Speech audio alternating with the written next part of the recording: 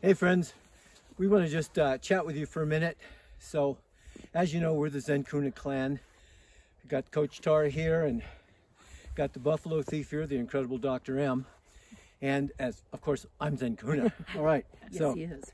You know, we were just talking about how today we went out of our way to come out and find some snow because the snow melted off pretty fast where we were.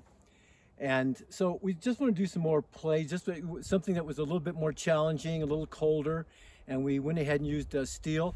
We purposely do things like that. We look for ways to increase the challenge.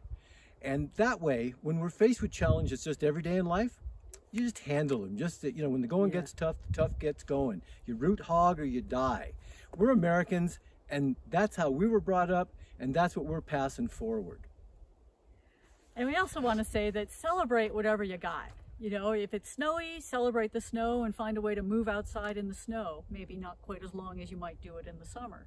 Celebrate being inside. Wherever you are, just enjoy and appreciate what you have.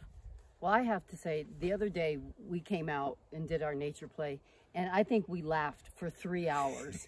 And it's so important that you remain playful and keep it playful the whole time. I mean, we were laughing, and then we're like, okay, we're gonna record now, and then we'd laugh some more. And I mean, my abdominals were hurting so bad from just laughing. And that's how we are, and that's how we go through each day of our life.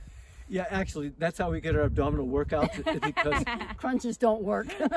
Crunches, we don't And care. they're not fun. we laugh far more than the number of crunches we'd be willing to do, and it's much more fun to laugh. So basically, what our message is if you don't have a partner, that's okay. You got to be your own best friend.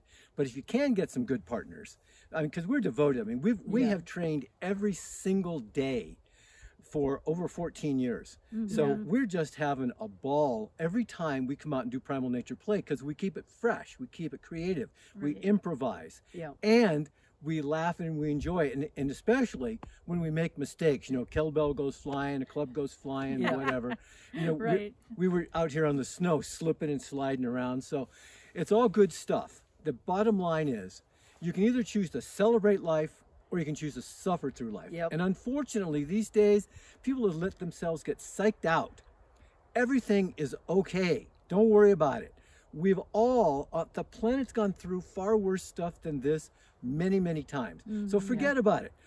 2020 has been a wonderful year for the three of us because we made it that way. Make sure you're bringing into 2021 an attitude of gratitude and make it fun. Huzzah! Huzzah!